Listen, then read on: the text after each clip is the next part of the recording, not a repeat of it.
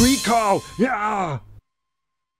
Hot on the heels of the success of 1999's Blair Witch Project came Book of Shadows, Blair Witch 2. Released in the year 2000 and directed by Joe Berlinger, it tells the story of a group of people who are caught up in the hysteria of the first Blair Witch film. Led by a tour guide, the group go into the woods where the first film was actually shot, and a whole bunch of mysterious stuff starts happening to them. They have some lapses in time and some blackouts and not sure what happened during here and here, and people are doing weird things, and the whole thing was a real mess. This is one of those movies that is famous for being so goddamn bad, but unfortunately not one of those movies that's so bad it's good.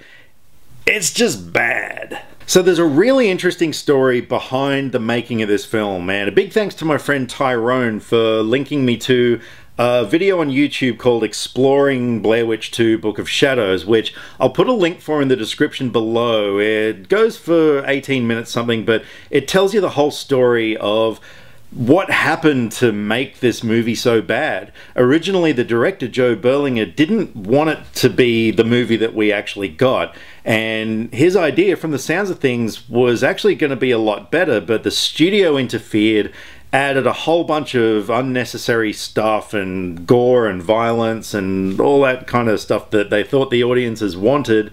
And, well, it resulted in Book of Shadows, Blair Witch 2. Which is the most horribly titled movie of all time because there is no Book of Shadows. I mean, there were some books in the movie and there were some shadows, but the two had nothing to do with each other. Okay, so even though this movie is a complete catastrophe, at its core, it had a really good idea. I mean, when the Blair Witch Project came out in '99, yeah, it caused a massive wave of hysteria over film fans and, well, everybody. I mean, you couldn't go anywhere without seeing something to do with the Blair Witch Project. It was all over the news, there was merchandise, all sorts of stuff going on, and I like the way that this movie sort of tapped into that. And I like that rather than being sort of a continuation of that story, it treated the first film as a movie. There were also some cool elements of, you know, sort of psychological horror in a way where, like I said, strange things do occur with our characters and half the time you're just not sure what's really going on.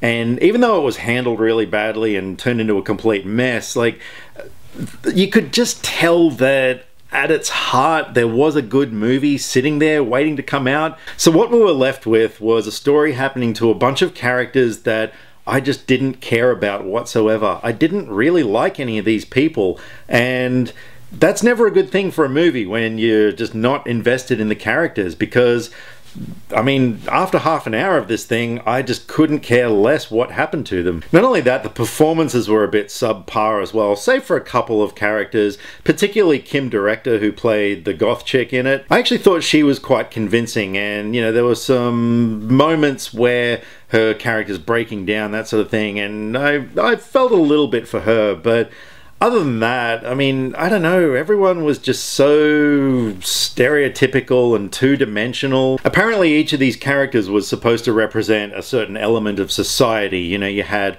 like the Wiccan girl who was meant to represent the way that the Wiccan community felt about the first Blair Witch Project, that sort of thing. And it's all explored further in the video I was talking about earlier, which I'm again going to link below.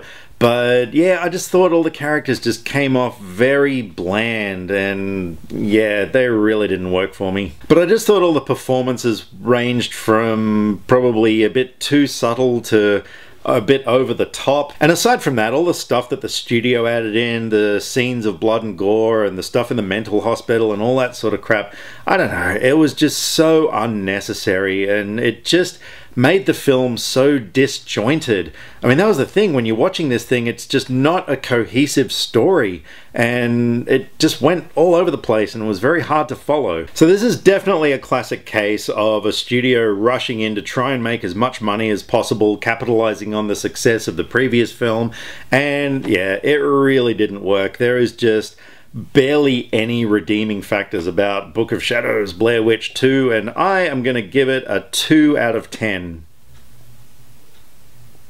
And I'm only giving it a 2 out of 10 because, like I said, at its heart, it was trying to be a good movie. You know, you could tell that there was something in there about it, but yeah, overall, just not really worth watching. In the meantime, let me know what you thought of Book of Shadows. I know that the movie does have its fans, and I absolutely appreciate that. I wish I was one of them. I wanted to like the movie, but I just couldn't. So if you are a fan of the movie, please let me know what you thought of it. Drop me some comments either here or on Facebook. All of my social media links are in the description below because I like to talk about movies and I would love to talk about movies with you.